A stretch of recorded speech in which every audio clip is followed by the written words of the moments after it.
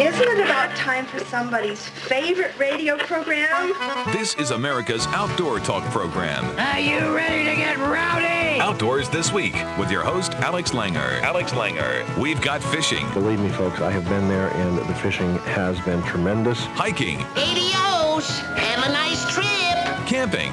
This is a real adventure. How do you know? When you're an experienced woodsman like me, you get a feel for these things. Oh, really? Heck, we've even got kayaking. I'm going to show you kids the time of your life. We've got all the info you need for a safe and fun day in the sun. It's a darn good thing we found you when we did. There's something horrible roaming these woods. And you've got Outdoors This Week. Outdoors This Week. And now, here's your host, Alex Langer.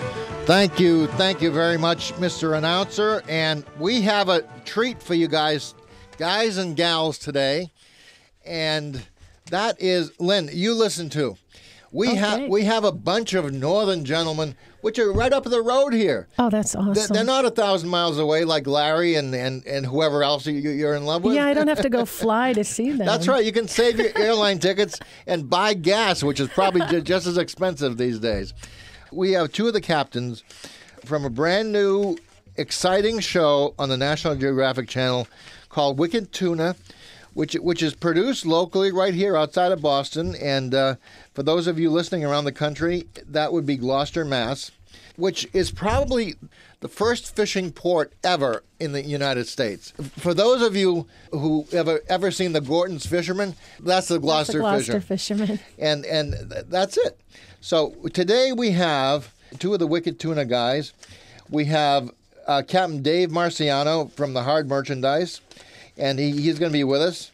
And Captain Dave Carraro, he's from Tuna.com, that's the name of the vessel. And Carraro is a New Jersey native who grew up fishing in the waters near his home, but he's also an airline pilot. And we'll talk to him about both tuna and airplanes. Tuna can sometimes be as big as an airplane. And then Dave Marciano, he is one of the memorable captains on the show. He is the son of an insurance man up in Beverly, Mass., but he decided to go into fish, not insurance. And he also fishes down in Key West. There's a boat that ran out of Gloucester, which actually I fished on out of Key West, called the Yankee Captain. He was a mate on that boat for a number of years, and then he went off and he started to hunt the big eye tuna. So stay with us, folks. Obviously, it's going to be a bumpy ride, but then we have all of Lynn's Southern Gentlemen. Don't waste your time on the Southern Gentlemen. All right, we'll be right back, folks.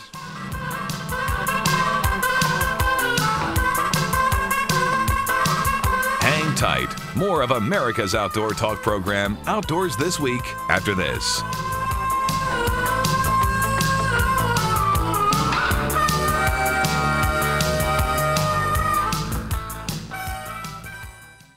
Hi, folks. Ron Linder here for lindermedia.com, one of the world's most exciting websites. Or you can go see us on Facebook at Angling Edge. Facebook Angling Edge. Either one, or you can watch us on television. We're still playing on some channels. WFN is one. If you get that network, we're still playing on some of the channels. Anyway, ta-da, ta-da, ta-da.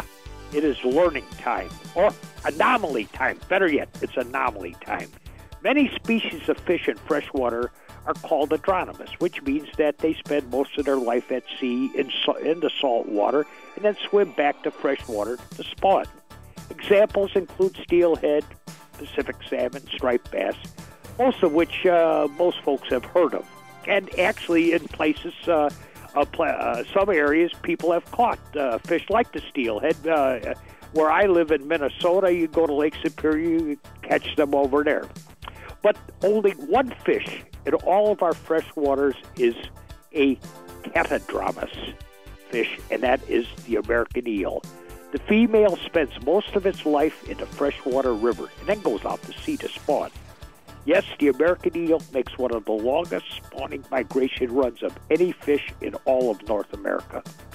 After living most of their lives in big rivers here like the Mississippi and others, when spawning time approaches, they swim downstream to join the males at the river mouth. They then swim to a strange place called the Sargasso Sea, which is a whole bunch of weeds, which is way out in the middle of the North Atlantic, and that's where they spawn. In over a half century, I've been dragging artificial lures and live baits all over North America and even Europe. I have caught one American eel, and that was a 2-pounder that came out of the St. Louis River near Duluth, Minnesota, while Lindy rigging with live bait with a night crawler for walleyes. I did that about 25 years ago. I have never bumped into another one since. Just for kicks, I'd like to catch one more of these strange critters. And by the way, they're supposed to eat great. At least that's what they say in Europe. That's it for now, and until later, see you later, Alex.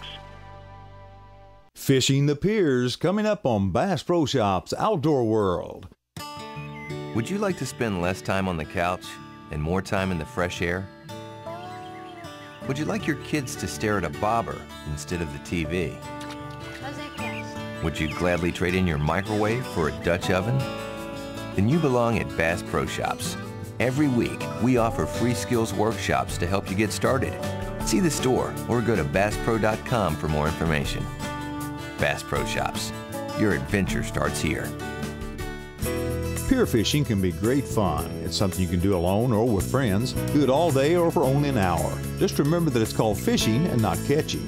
Knowing what kinds of fish are there will help you prepare and will help you know what kind of gear and bait to use while pier fishing. Different fish eat different things. So if you want to catch a specific type of fish from the pier, then make sure you're fishing with the correct type of bait. You can buy live bait, dead bait, lures, chum, or you can catch your own live bait. Remember too that different fish are active at different times of the day or night. Some fish you can only keep so many of, and some you can't keep at all. You'll need to know the current laws. Some fish also have seasons and can only be kept in those seasons. You'll also need to know if you need a fishing license to be pier fishing in your state. Now for more interesting facts, outdoor tips, and more, go to BassPro.com and click on News and Tips. I'm Larry Whiteley, and this is Bass Pro Shops Outdoor World. Thanks, Larry. And you're fishing for bass, Larry, but these guys that I'm going to interview right now are fishing for tuna. That's the real stuff. I'm talking giant tuna. Let me tell you about my first guest. Dave Marciano is captain of the boat called Hard Merchandise. He is from Gloucester, Mass., and he is one of the key people on Wicked Tuna. First of all, Dave, welcome. Hey, thanks for having me. Dave, where are you right now? Are you at home? Are you out on the boat? Where are you?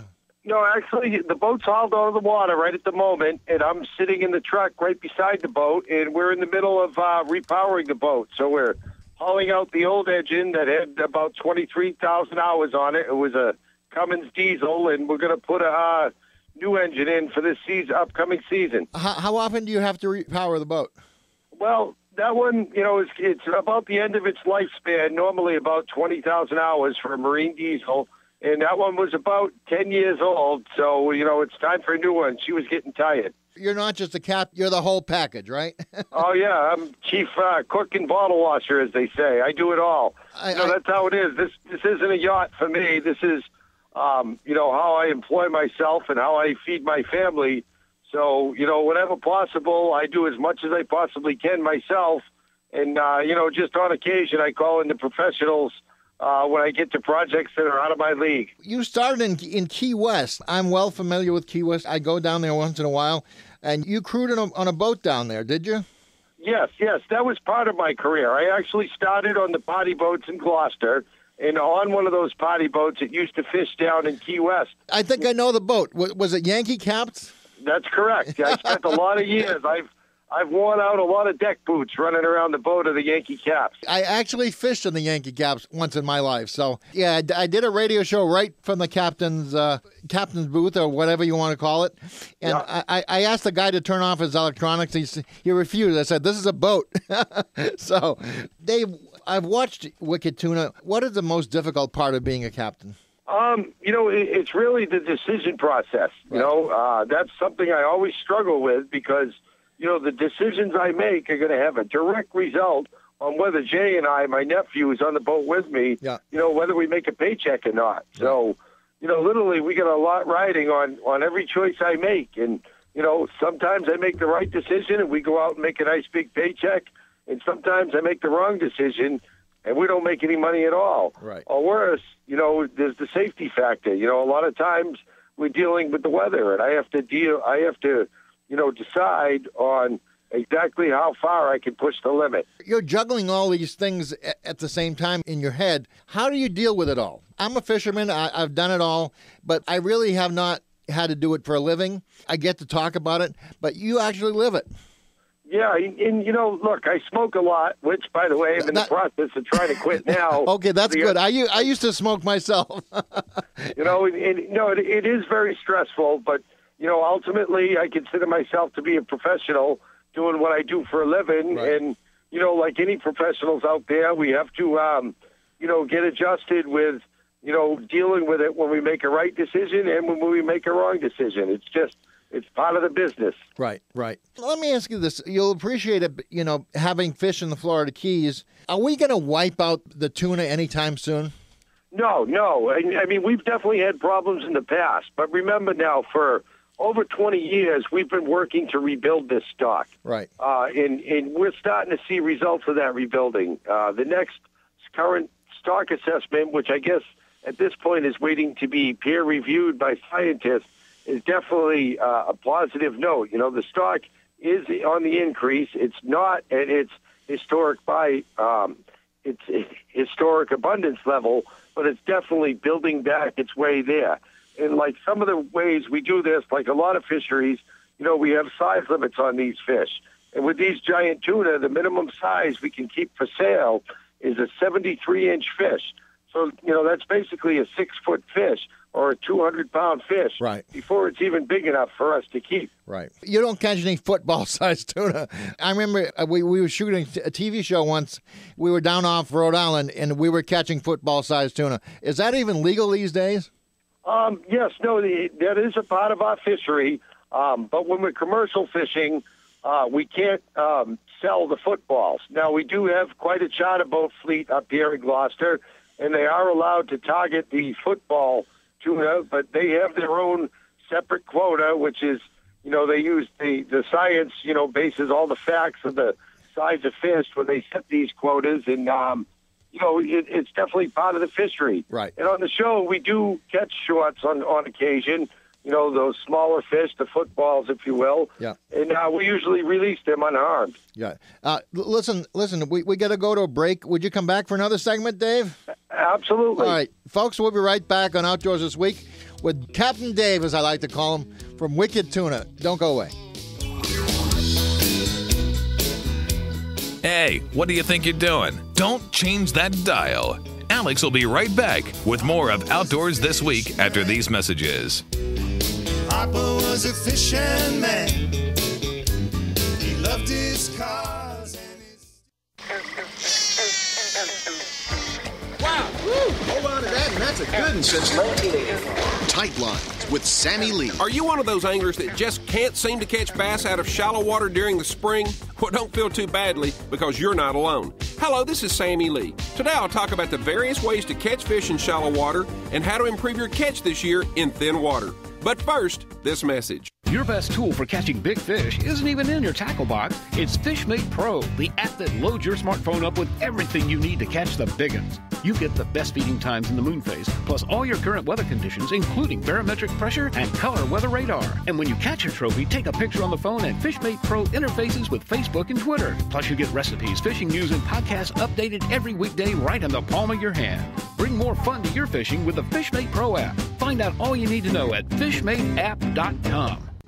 Springtime is the ideal time to fish shallow water because large female fish, especially bass, will be moving up to find spawning areas. The key here to successfully catching these fish is to find the places where conditions will be right for fish to spawn. You'll need to look for harder bottom areas like gravel beds, pea gravel points, and roadways. While cover always seems to be a preference, this is one time when it's not an absolute necessity. And oftentimes by looking at the above water terrain, you'll get a clue as to what the bottom looks like below the surface. Hardwoods such as oak, birch, and beech may indicate a bottomland that is soft and unsuitable for spawning, because before the lake was filled with water, this area would probably have had soft, rich soil helped by the falling leaves from these trees. However, pine trees, on the other hand, may mean a harder bottom since pines grow best in firmer, sandy types of land. And by using your depth finder, you can locate vast flats where pine trees once grew which are frequently preferred by spawning fish. Now, points are other good places to try, as are coves. But remember that these bottom conditions that I talked about a moment ago can change rapidly, so be sure to keep an eye on the water temperature as well, because this is one of the keys to spawning activity. Shallow water warms more quickly than deep water, and some fish have been known to deposit their eggs in as deep as 15 feet of water. I'll be back with more Tight Lines after these messages and a few words about my next program on shallow water, so don't go away. I'll continue giving you shallow water tips that will help you catch more bass this spring on my next program, so I hope you'll join me for that. I'm Sammy Lee, and until next time, Tight Lines. Tight Lines, brought to you by FishMate, the ultimate fishing app for your smartphone. By UFP, America's leading maker of brake systems for boat trailers. And by SmartBaits, color changes everything. Follow Tight Lines on Twitter at www.twitter.com/TightLinesRadio. Thank you, Sammy. We're back, and we have with us Dave Marciano. And Dave is the captain of a boat called the Hard Merchandise. It's seen on National Geographic's new program called Wicked Tuna. Now, you're in your second year this year, right, Dave? Season 2 that's airing now. Oh, And, okay. Sunday night is episode 5. Give us episode 5. What's happening on episode 5? On episode 5, you're going to see that we deal with a lot of sharks here on occasion. In last season in particular, it was brutal. We had some great white sharks flying around up here, which is unusual, but the water got so hot they seem to come up this far. And we always deal with a lot of blue sharks, which are just a nuisance species, but they're very abundant. And in particular, you'll see me have a pretty nasty run-in with a thresher shark. Really? I mean, in shark populations as well is one of the populations of fish we are managing, and they are increasing. And the problem is they're big fish. They're 300-pound plus fish as well. Right. And, you know, they if we're messing with a shark, we're certainly not going to catch a tuna at that time. So it becomes very frustrating and at times very dangerous while we're dealing with these sharks. I hear you. Listen, you were in a shipwreck in 2003. Can you tell me about that? Sure, yeah, that was the first boat I've owned, and I owned it for about 10 years. That was the Angelica Joseph, named after my first 2 kids. Right. Now, we sank about 18 miles at sea. We were coming home from fishing. It was January 13th, 2003, and that was an old wooden boat because, you know, when you buy boats, wood boats are cheaper. So, you know, that was my first boat. I was starting out in the business, and what happened is we had a plank let go in that boat, and she sank in 33 minutes from the time I notified the Coast Guard I was having problems to the time I told them we were abandoning ship. We were hitting the fish hard. We were on the fish. We were one of the last boats of that season, still on the pollock. Right. And we had about, 15,000 pounds of pollock aboard the day we lost the boat. No kidding. What happens if you got to ditch a boat and go into the water? Well, we have survival suits. That's required by law as part of our safety equipment. Right. Now, a survival suit, or an exposure suit, it's called, is basically picture like a Gumby suit, right? It covers your body, everything except your face, and it's kind of like a dry suit. Yeah. So you can, without this suit, you'd probably last only a few minutes in the water. Right. And it's, it keeps you dry and it keeps you afloat. Even if you're unconscious, they're designed to keep you floating face up. Right, right. How long were you in the water?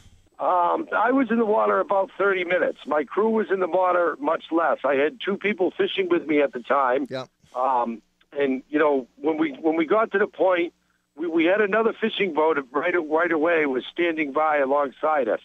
Once he heard, he was fishing about a mile away from us. Right. So once he heard we were having trouble, he came right over. So I knew as long as we didn't get, tangled up in the gear on the boat or tangled up in the boat itself, we were going to be fine, even if we did hit the water. Now, the crew got into the life raft, right, which we were towing. We deployed, once we started taking on water, and we were towing that behind the boat. Now, I slowed the boat down a little to give the crew a chance to get in the life raft, and then I cut the life raft free. Yeah. By this point, I put the boat in gear again and kept moving because she was so full of water. literally the only thing at this point that was keeping her afloat was the forward momentum. Right. So while that was happening, I wound up about a mile from the other boat picking up the other crewmen out of the life raft. And then eventually the water came up and smothered the engine. So the boat just stopped, and she literally squatted, and I kind of floated out of the pilot house. Right. And I had to kind of tread water beside the boat for about 30 minutes till the other boat caught up to me. You survived, and what did you learn from that experience? Don't use a wooden boat, right? Well, no. I mean, hey, she was a great boat. I caught a lot of fish with that boat. That boat certainly, gave me my start in the business, and she served her purpose. Yeah. But, what I did learn, I mean, being through an experience like that, it's kind of like a car accident. They happen all the time. Right. Boats sink all the time. Well, not all the time, but, it happens. But you never think it's going to be you. Right, So exactly. From that point, it was a little bit surreal. Did you ever see the movie Perfect Storm? Yes, I did. What'd you think of that movie? Was that real or not real? I think they did a pretty good job because remember, the guys aren't here to tell the story like I am. I hear you. So it's all speculation on exactly what happened. Right. But as best I can figure, they definitely did, capture what very well could have happened. Again, unfortunately, we'll never know exactly what happened aboard that boat. The sister of the Andrea Gale is docked at the Boston Fish Fair. I don't know if you know that. You can go down there and see it if you really feel like it. Dave, what keeps you going? In a minute, tell me why you tuna fish. The reason why I tuna fish is fishing in general is my passion. I love all the fisheries I participate in, and I fish year-round. So without a doubt, it's definitely a passion. And the tuna fishing is, for sure, the most exciting thing out of all the fisheries I participate in. I mean, when you hook one of these fish, they're 1,000-pound fish. They're capable of burst of speeds up to 30 miles an hour. So let me tell you, it's wicked exciting when you hook one of these fish. Literally, it's like hooking your fishing rod up to a Volkswagen. That's great, Dave. So where are you off to next after this? You're gonna replace the motor, right? Yeah, we're gonna replace the motor, and I get a busy charter schedule coming up this season in April. So we're working hard to get the boat all ready and get her all tuned up, and begin the next season, 2013. And, hopefully we'll be producing a third season of Wicked Tuna after that. Great, Dave. We got to run, but thank you for being with us, and we'll watch Wicked Tuna on National Geographic. It's in its second season right now. Thanks a lot, and be careful out there, all right? All right, man. Thank you very much for having me. Have a great day. Thanks, Dave. You too. Coast to coast, this is Outdoors This Week with Alex Langer. Nothing I can do.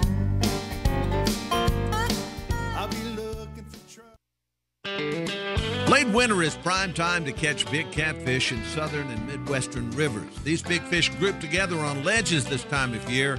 Skilled anglers can find them with electronics and catch them on big chunks of cut bait. Some of these big cats can grow up to 100 pounds or more. I'm Wade Bourne, and this is Wired to Fish Radio. In a minute, outdoor writer Keith Sutton asks anglers to keep smaller catfish to eat, but put these bigger, older fish back in the water. More Wired to Fish Radio coming up. With the mission to promote, protect, and preserve hunting in the shooting sports, the National Shooting Sports Foundation wants to help you better enjoy your sports. Take a lesson from champion pistol shooter Doug Koenig. Fine-tune your shotgun skills with top instructor Gil Ash, or learn how to sight in your rifle in just 2 shots. You'll find all the information you need to shoot better at nssf.org/videos. Watch and learn with NSSF at nssf.org/videos. Reliable, durable, and fun to shoot are just a few of the ways people describe their experiences with the M&P Pistol Series from Smith & Wesson. Available in multiple calibers and frame sizes, these lightweight, high-strength polymer pistols are fine-tuned machines both inside and out, designed to meet the needs of law enforcement pros and recreational shooters alike. The M&P Series has you covered no matter your flavor. To learn more about the M&P Pistol Series, visit www.smith-wesson.com.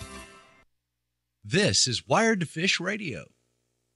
Arkansas outdoor writer Keith Sutton has written books and magazine articles and done TV shows on catfishing. He's a true authority on where to find these whiskered fish and how to catch them. Recently, Keith told me big catfish are most vulnerable to fishing pressure this time of year in late winter. He urges anglers to be good conservationists in terms of maintaining these fish. I always encourage people to practice what is called restrictive harvest. Big fish are older fish. I used to think that a 50-pound catfish might be 20 or 30 years old, and that's probably not the case, but it still may be 5 or 6 or 10 years old, and it takes that long if you take that fish out to replace it with another of that size. There's a lot more small fish. They're just as good, if not better, to eat. So I encourage people, throw anything that's 10 pounds or heavier back. Of course, you need to follow local regulations. There may be already slot limits or length limits, but beyond that, throw the bigger fish back and eat the small ones. There's a lot more of them. You're not going to deplete them, and you're putting something back that'll give somebody some pleasure hooking it later on. That's Keith Sutton with some good advice for you catfish anglers. And that's also today's Wired to Fish Radio. I'm Wade Bourne saying thanks for listening and get outside. Thanks, Wade. And now we go from catfish to tuna. We have Captain Dave Carraro with us. He is captain of the Tuna.com. It's a boat off of Gloucester. And he's one of the stars of the National Geographic reality series called Wicked Tuna. First of all, Captain Dave, welcome to the show. Good morning. Thanks for having me on. You're the best tuna captain out there, just be you and me, right? If you say so. I've watched the show, and to me, that's pretty clear. You know, you're the one that's never complaining about everybody else. We do all right. We fish hard. You know, keep in mind, you're only seeing a handful of boats, 5 boats. There's a good, 200-300 up and down the coast, and there's a lot more guys that are a lot better than I am. But we do catch quite a few fish every year, no doubt about that, and we'll do it again this year. Name a few guys that are better than you are. Oh man, there's I can go through a pretty long list, but there's about 200 to 300 boats, and out of all the quota that we get, 10% of those guys that are good catch 90% of the quota. Wow, that's kind of the way it is with any kind of fishing. The top 10% catch 90% of fish. Whether it's bass or tuna or trout. That's how it is, right? Absolutely, and it's not luck. A lot of people say you're just lucky. That's right. You can only get lucky every so often, but what it comes down to perseverance, hard work, dedication, and skill. Exactly. So what are the skills you need to be a good tuna angler? Well, it's lots of time, paying attention to detail, and being versatile. I mean, it's just I've had several deckhands come on the boat for a few years, and then they move on. Then they go fish with somebody else, or they buy their own boat, and they never catch another fish again. Right. Either you get it or you don't. Either you're fishy or you're not fishy. Exactly. It's almost like you're born with a sense or you don't have it. That's exactly correct. How does a captain really make a difference? You obviously you own the boat, you take the financial risks, but what else do you have to do? You got to kind of have a feel for what the fish are doing, right? Sure. I mean, absolutely. It's from everything from leaving the dock to having the boat ready to go, to when you pull out of the dock. Do you go north, south? Do you go east? Right. When you get there, what baits do you fish? What depth do you put them at? If I can say so, one of the things I noticed about you is you have the work ethic, for lack of a better word, to go the extra mile, to do the extra thing that the others aren't doing. Yeah, I mean, that's... I run a tight ship. It's a clean boat, right? And we do things, a certain way. And I'm not putting the other guys down, but you could definitely see a difference in our boat compared to most boats, no doubt about it. What kind of airplanes do you fly? I fly for JetBlue. We fly the Airbus, the A320. And we fly the Embraer 190. They're 150 and 100 passenger, respectively. So you're an honest-to-gosh airline pilot, right? Yes. Yep. I've been doing it since I graduated the academy in 1992. Okay. And I've been doing it since. Next time I fly JetBlue, I'll look you up. Are you in the off season right now, or what are you doing? Right now, no. I'm just flying a little bit. And doing a lot of skiing. This is my time to relax. So I'm going to start fishing here in about another 4 to 5 weeks. So where do you go when you go skiing?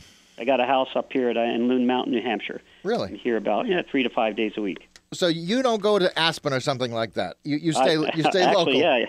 I lived out in Colorado for 5 years, and I was out in Utah for the last 5 years. I just bought this house up here last January, so I got tired of commuting back and forth. So I'll be staying here from now on. It's an easy 2-hour drive from my home in Gloucester. Do you think catching tuna, especially the bluefin, is getting harder in comparison to years ago? It's hard to say. I mean, I've had not speaking for this season, but the last 2 and 3, those were my best years ever. Really?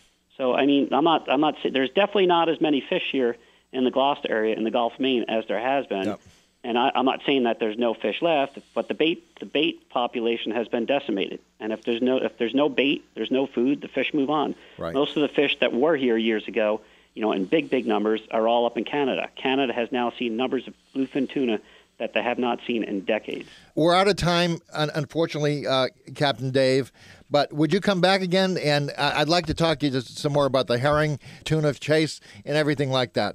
All right? Absolutely. Okay, you take care, and good skiing, all right? All right, thanks, Alec. Take care. All right, you take care. Bye-bye.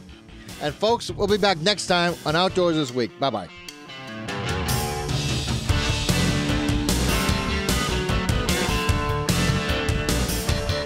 Alex Langer, Outdoors This Week.